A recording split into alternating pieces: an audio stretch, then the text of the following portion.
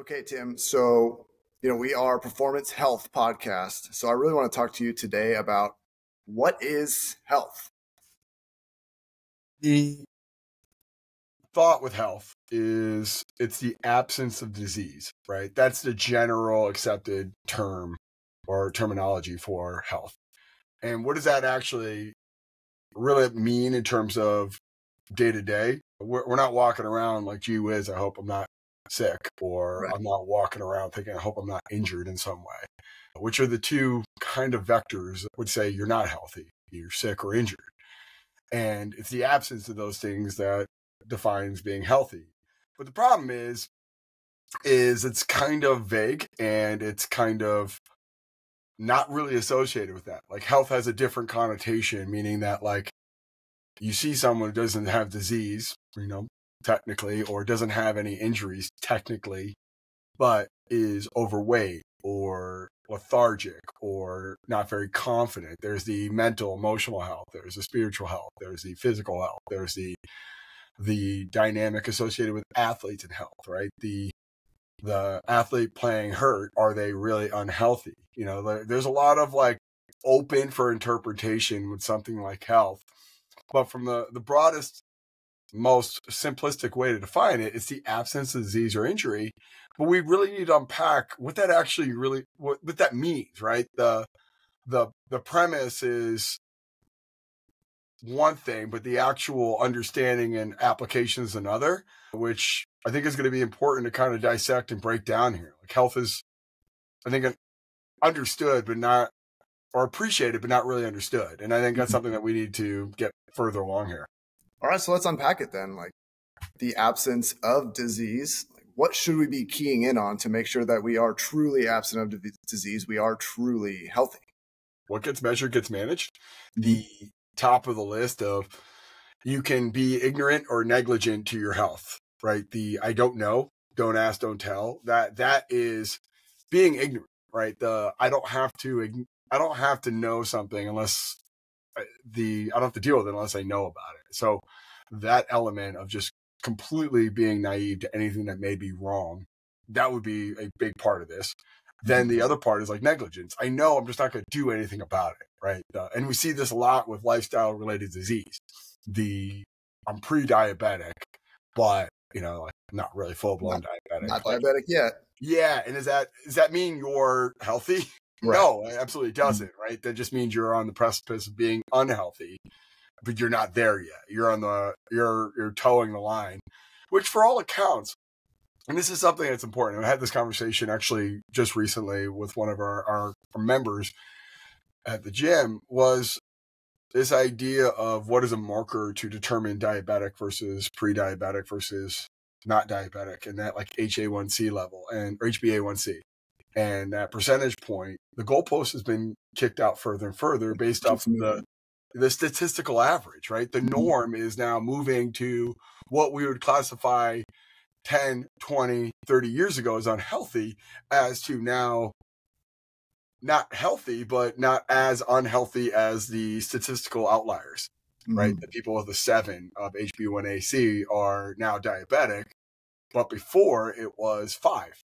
And and for the folks that don't know what HbA1c is, it's this long-term look at your insulin levels, right? And this idea of looking at glycated proteins and the impact of having high circulating levels of insulin from spikes in blood glucose chronically, from overeating carbohydrates, from being sedentary, to using sugar as fuel constantly, and then overeating that as a resource based off of thinking that we're tired or lethargic, and then we start pumping insulin, because insulin's job is to shuttle glucose into the cell.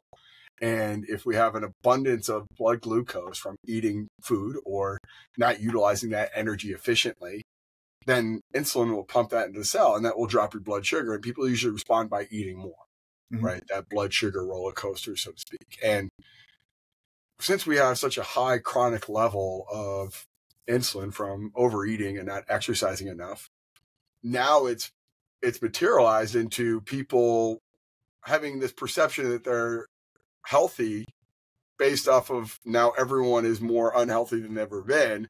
And then HbA1c level has been moved higher and higher and higher, not because we know more or we're like, oh, well, maybe that 4.5 marker wasn't as bad as we thought it was. That's not why that number is moving up, is because we look at the ranges are based off statistical average of a westernized society like America.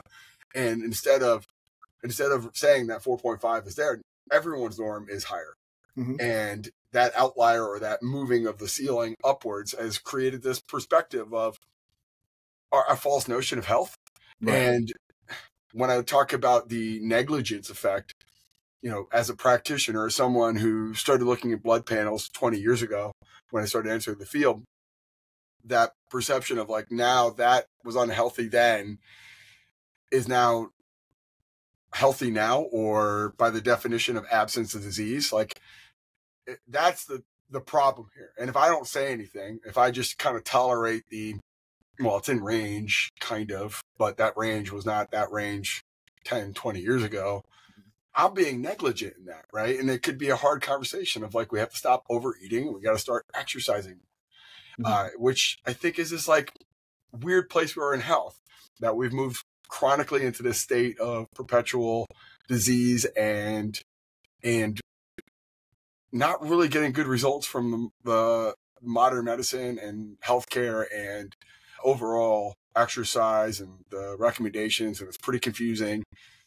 That's where the health problem really comes out. And I think that's why we need to have these conversations, right? And we target a lot of strength coaches and we talk about it with a lot of athletes, and their statistical variance for unhealthy and injury is a lot more obvious because they're kind of the pinnacles of health and vitality. The people that can do the most impressive things athletically in the world, when they're injured, it's pretty noticeable and recognizable. But how many runners do you know that run around with stress fractures and all these other ailments like tendinopathies or strains? They're unhealthy. Yeah, well, and a lot of them also are probably running around with higher HbA1c levels too, because, you think runner, they just think I need carbs because I'm always running. So I wanted to go back to like the ignorance negligence conversations. Like, let's hopefully assume, right, if you're listening to this podcast, you want to be more informed. So we're hoping that you're not necessarily going to be negligent. So you want to be more informed. What specifically should we be targeting? Like my HbA1c, you mentioned 5 as a metric. Like, what should we be targeting with our HbA1c, fasting glucose, or any other metrics that you think are relevant to just that general health standpoint? When this person who cares goes to see their doctors, what do they need to ask for? What do they need to look for? Because clearly the doctors, I'm not saying they're part of the problem, but they're not necessarily part of the solution right now as the statistics get further and further pushed to the right there. So what do we need to be looking for? I think even a simpler, more attainable thing is blood pressure, resting heart rate. Yeah. That's easy. That's easy. Yourself. Yes. And if that's out of range, like if your blood pressure is 130 over 80 or 90 and above, you are high blood pressure, right? And that, from a classic sense, is at risk for cardiovascular disease, at risk for metabolic syndrome. Resting heart rate above 70, that the lowest your heart rate should be when you wake up in the morning, you are in a heightened state of arousal, or you are a elevated heart rate. And you think about the fractal relationship, or the folks that are maybe just listening to this first time. Like, we talk about a lot of these things, but fractals are a big part of it. Simple rules repeated. So if I have a high heart rate, now I look at what does that manifest out into? Like, my heart rate's elevated throughout the day. And for a simple concept to understand is we probably have a finite amount of heartbeats. And you're taking from that over and over when you have a chronically elevated heart rate. The other part is from a blood pressure standpoint, and why that's such a significant thing. And I'm saying those two things because those are extremely accessible. I mean, extremely. Like, there is probably no reason why anyone who would ever listen to this podcast cannot have access to knowing their heart rate or knowing what their blood pressure is. Go to any store right now. Yeah. You have one for like $30. Yeah. You could they have them there for you, right? They have the automated ones right there. You can put your arm in. They'll give you live feedback of what your blood pressure is. So if you're at a pharmacy or a grocery store of any capacity and you go over to that pharmaceutical area, they will have a blood pressure test that you can do right there. And you could do that, what you just described, of buying a blood pressure cuff for $30 that's automatic and test that periodically. But if you want to know, like, how do I become less ignorant to my health and how do I become more aware of what is healthy, start off with what is your blood pressure and what's your heart rate? Because those are the biggest things that are going to manifest over time to compromise states of health. And it's so easy to get, and there's no reason not to. And I think sometimes too, we could poo-poo at the idea of like, well, I'm getting it from my doctor. How valuable could that be? Right. Well, their job is to react and respond to when health is compromised. Mm-hmm. And they're trying to zero in on where that problem emerged from the symptoms that are presented. And they're going to know that blood pressure and heart rate is compromised probably when they're doing the test, why they're doing the test, but they need to confirm that. Well, you can confirm your progression to being unhealthy, or I guess in this case, a regression to being unhealthy, by just testing and being aware of it. And if you have elevated heart rate above 70 when you're waking up in the morning, if you have elevated blood pressure of this 130, I would say even 125 over 85 and above, anything above that, the bigger the number, both diastolic and systolically, that's a problem. Your body's overly pressurized, that you have to work harder to deliver blood and remove blood from the peripheral of your body. That's a lot of impact systemically over time. Mm-hmm. So let's say I wake up tomorrow. I check my blood pressure, resting heart rate. I'm 135 over 95. My resting heart rate's in the mid 70s. Like, what do I do? What's the next step there? Like, I care. This matters to me. So what do I need to start doing? You got to start looking about what you do repeatedly and how it got there. Okay. And we're going to do a couple things repeatedly. We're going to sleep, we're going to eat, and we're going to move. Yep. And there's a lot of people out there who exercise a lot, who move a lot, and they are still in this, what I would perceive as on the rate to becoming unhealthy, right? I know a lot of folks that exercise quite a bit who have high resting heart rates and high blood pressure. And that in itself becomes this paradox, right? You are doing something that's going to be positive, that's manifested into you being in this like pre-unhealthy state. Mm-hmm. I can totally see that being confusing. And then you could be dismissive of that metric, right? You were told you need to exercise and your blood pressure is elevated and your resting heart rate's elevated. So therefore those metrics can't be right because I'm doing what I'm supposed to be doing. Problem is you might not be doing the right exercise, and you might be doing exercise that's not congruent with what you need. It might be what you like, right? If I am just constantly doing these activities that I'm already either inherently good at or I like to do, but it's not anywhere near what I need to do, then that's a huge issue. And again, there is a notion with high performance. If I'm a strength coach and I'm working with elite level athletes, there's the potential to make millions and millions of dollars from playing a sport. And it comes down to how fast you are or how robust you are in these very specific qualities, like generating force or rate of force. The thought of how cardiovascular fitness and general health fits into that is minimized. And that has a top-down, a trickle-down effect to what people perceive as healthy. And there's a very anecdotal association with the best players in the world do strength training and sprint training and all these other things. And I think on the back end, we're getting a message coming up from behind of people who are more long-term practitioners to health and vitality coming back and saying, hey, we need to focus more on cardiovascular fitness. And the pendulum, I believe, is swinging. The only thing I'm concerned on is swinging too far. Too far. Mm-hmm. Yeah. And we're just constantly this back and forth of 25 years ago, there was we have to fight the good fight of getting people in the weight room and preventing Wolff's Law, which is the gradual degeneration of tissues, bone tissue, muscle tissue, connective tissue, and applying stress to that tissue so it responds by calcifying and growing and being stronger and longer and being able to do more things. Your health span expands. But now we got this massive pendulum swing into everyone's going to the weight room, getting after it, which is amazing milestone considering where we were 25 years ago. Good luck convincing anyone that needs to improve their health to lift the weight. And I see that as a huge swing that way, which is a huge thing. Like I don't want to minimize that. And now we're dealing with the long-term things that people are just only strength training.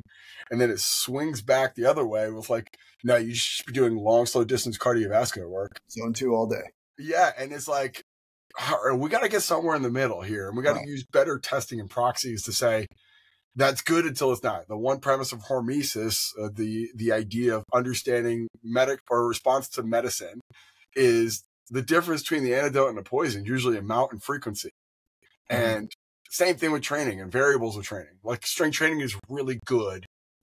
It's a really effective thing until it's not. Yep. Cardiovascular fitness is a really good thing until it's not. Like everything will have a point of diminishing returns if we do it long enough and frequent enough or as enough intensity. And it has to be balanced. And what you do is look at your blood pressure, your heart rate, your body comp, your body mass. We didn't talk about that, but those are a big part of this as well. Like people will downplay the significance of body mass index or BMI and its relation to health. But the truth is bigger people have a lot more energy expenditure to keep their systems operating, right? Smaller people live longer. We know that. Like centenarians are usually smaller, eat less food, do less things. They don't need as much energy to consume because every time you break down energy, it's heat. It's expressed in the form of heat, and that comes at a cost metabolically, right? Digestive system, the endocrine system, the overall muscular system, everything has to work to burn that system. And when we look at the concept of strength training and exercise, that is inducing a need for more energy in based off the energy expended and the energy required to recover from that. And all of that has a very symbiotic relationship. But the point is I look at my blood pressure, my resting heart rate, my BMI, and I say, okay, like my body mass index is big for my height, my blood pressure is high for my age, and my resting heart rate is high for my age. Risk is going up and health is going to be compromised. I've been strength training, been eating more protein. Okay, well, still in a negative health perspective. Like keep strength training, adding cardiovascular at work. Or, hey man, like, have we ever talked about sleep, diet, nutrition, lifestyle, managing stress? Like, no, not really. I just added strength training and it hasn't netted me much in terms of these big markers of blood pressure, resting heart rate, body mass, body comp. I want to get back to, sleep, stress, how we manage that. But there's something else I wanted to hit on real quick. You mentioned, we're measuring our cardiovascular fitness. Like the idea is just to move more. One thing I've seen a lot right now is, you just need 10K steps. That's it. Just get your 10,000 steps. Don't worry about anything else. Like you're good to go. Strength train, 10,000 steps. What is that enough? What do you think? So I think it's something, and it's a number, right? It's the beautiful thing about 10,000 steps. It's a number for people to strive for, right? A good versus bad day. What we'll find is there's going to be a plateau effect. So let's say that we have everyone's listening to podcasts and they get a 10% bump through the wearables that we have out there, Apple Watch, Oura Whoop, etc., in people getting more steps in a given day in a 24-hour period. And that's a great thing, right? Like that's an awesome thing to look at. Like people are getting up and going. Yep. The problem is when that hits the plateauing effect, right? If we take this group, right? And there's always funny like research to go through, like because the notes are always a hysterical part of it. So taking someone who's got a BMI above 30 and then having them do 10,000 steps with a pedometer, those research has been out there for a very long time. Maybe we start to do that fasted and then they're eating less calories. Or maybe we're doing that in a caloric restricted diet. Or maybe we're doing that with a macronutrient restricted diet like carbohydrates. And the net benefit is amazing, right? So the response to that is, okay, we got to walk more. We got to get everybody hitting this number of 10,000 steps based off this research article that we saw. And then the after, right? We followed up with our subjects. They all gained the weight back. Or we followed up with our subjects and they plateaued and dropped off because they weren't seeing any change after a certain period of time. You got the 10,000 steps daily for 3 months. That's a great milestone. And it's a great milestone for a lot of people. But what's the second order there? What's the follow through, right? If we're not progressing, we start to lose interest.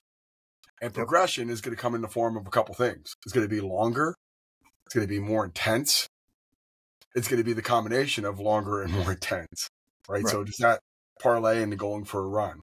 Does that parlay into doing more high intensity interval work? Does that parlay into doing things that are more competitive, right? You start to enter yourself into 5Ks and 10Ks. And that will be the part that I think is going to be the most interesting thing here. It's what is the follow up here? Just arbitrarily saying 10,000 steps, because the other issue, and we don't talk a lot about this, is how sustainable is that? How long does it take to get 10,000 steps in a given day? Depending for most people walking 10,000 steps, that's really slow for a lot of people. So we're not talking like minutes, we're talking hours. And the one thing that we know is that time is very, very finite. And if we don't have more time to give, what is the response at? And this is part why high intensity interval research came to be. Like the whole premise of Tabata, which got the same thing. The pendulum just swung way too far and people became overly acidic and burnt out and broke down because they just did that. They tapped the well too often. High intensity interval work became problematic. But it was a response to long slow distance research saying if you just run, 5 times a week and do 30 to 60 minutes each time, and that evolved into, well, I got to do more. So I ended up doing 70 to 90, and then I got to do more. And then it goes to, if you're not doing pretty much 50 miles a week, you don't care. Like everything has to move up and to the right. So someone came back and said, can I get the same VO2 max adaptations? If you're not familiar with VO2 max, it's how efficient we really are as a unit, but the ability to deliver and utilize oxygen and remove CO2 is VO2 max. And when we look at that as a construct of what 70 to 90 minutes of cardiovascular exercise gets us every single day, backing up to, can I get that in a fraction of time? So if I do 20 on, 10 off for 4 rounds with a 3-minute break in between and do that again, and I get the same level of VO2 max adaptations as doing 90 minutes at a 60% intensity every day, well, that's really good, right? From a time economy standpoint. But what happens when they start to do that every day? They start to get patella tendinopathies from being on a bike and doing 20 on, 10 off. They start to get elevated blood pressure and resting heart rate because they're doing extremely acidic stuff. They're constantly tapping in this glycolytic energy system and not giving themselves enough time to recover. And that becomes the issue. It's the what after, right? And my point is, when we start to think about the idea and the good behind 10,000 steps, let's start off with saying it's a really good thing when you break it down. People are going to be more mindful. They're going to walk more. They're going to be more conscious of getting exercise daily. That's going to be really good for a large sample, right? There's a lot of people in America who are overweight, who are poor body comp, who are high blood pressure, high resting heart rate, and they're going to now be encouraged and empowered to do 10,000 steps. And I think that's phenomenal.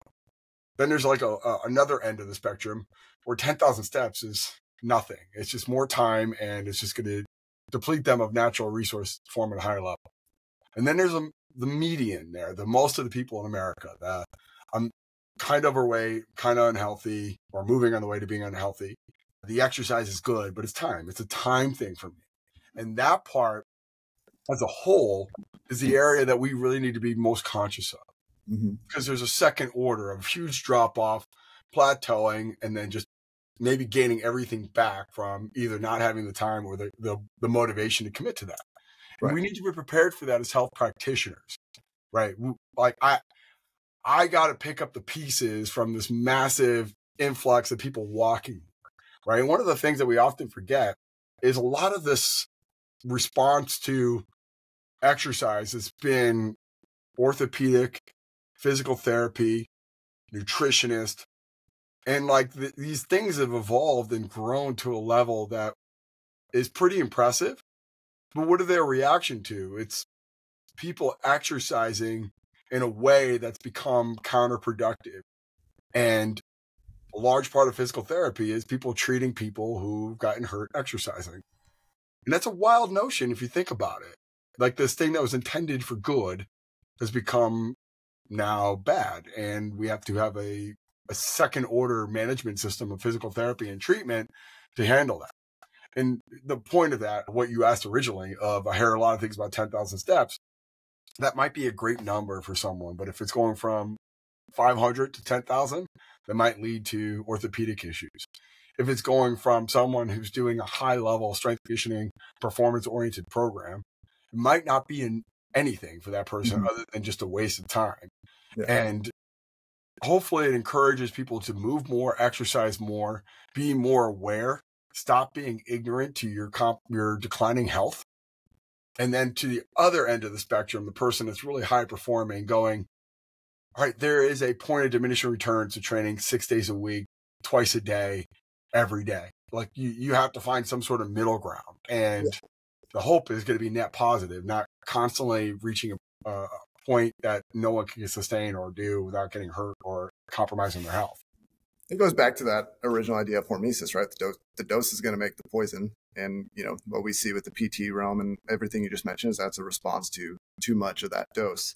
I wanted to ask you if you could unpack acidity and why that matters. You mentioned getting over acidic and why that's relevant, and maybe unpack the glycolytic energy system and how that relates to that acidity and why that matters.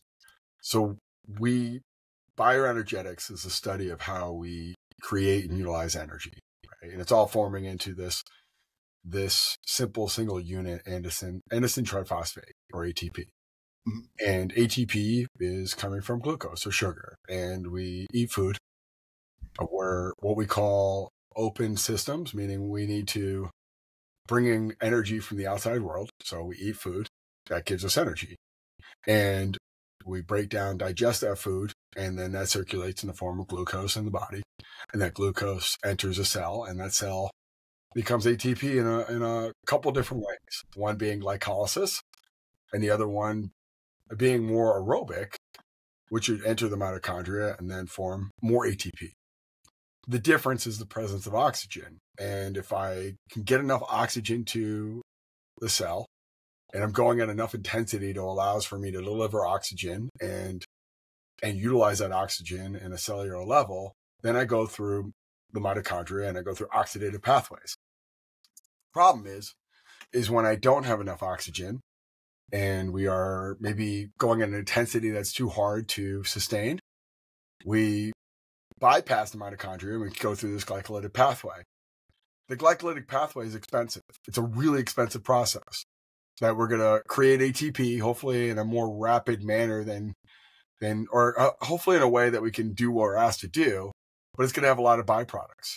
And those byproducts are acidity. And that's comes in the form of hydrogen ions in a cell. It comes in the form of calcium ions in terms of muscular contractions and neurotransmitter transport or action potentials, sodium, potassium in terms of action potentials. It's just a lot of things moving in and out of the cell to procure this ATP.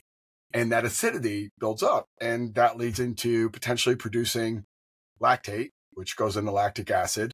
And I know a lot of our listeners will be familiar with that. And that lactate is basically the body's response to not having enough oxygen present. And it's not a bad thing because we actually can use lactate as energy, go through the liver in this process called the Cori cycle and re-enter the cell, form more ATP, just long. And it's expensive. And the issue of being acidic, we're just having to rely too much on a very expensive process to create energy. And the notion of having a lower resting heart rate, a lower blood pressure means that we're better at transporting, delivering, and utilizing oxygen so we can increase efficiency and decrease these metabolic byproducts that are metabolically expensive and kind of catabolic, meaning they break down tissue, like acidities over time bad. But it's not all bad. It's one of the foundational pieces for hormone response from growth hormone and testosterone that we can recover from workouts. So we need enough, and we need to be able to utilize that. And this is why we need to have a more balanced approach to training. And if you're listening to this going, I didn't know I was going to get into a physiology lecture, you just need to think about this from the context of, if your resting heart rate is really high, that means you're probably going to be acidic quicker. You're going to produce more lactate faster because you don't have the luxury of delivering oxygen, because your heart rate is probably the best proxy to look at intensity. If your blood pressure is really high, you have extremely limited blood going through an overly pressurized system delivering oxygen. So those are two really important things to promote efficiency. And one of the nice things about long, slow distance and doing 10,000 steps is that your heart rate doesn't get that elevated, and you improve the function of your heart and you depressurize. The problem is we don't have a lot of time to do that. And if I can get you there quickly by leveraging more specific protocols that understand the power of LSD or long, slow distance and the power of more glycolytic anaerobic workouts, we should be able to get to you where you want in the most efficient linear path without as much cost in terms of time or potential stress on the body. So as city builds up, our resting heart rate's high. It's a pretty good sign that we need a little more of that true cardiovascular work, correct? Yeah.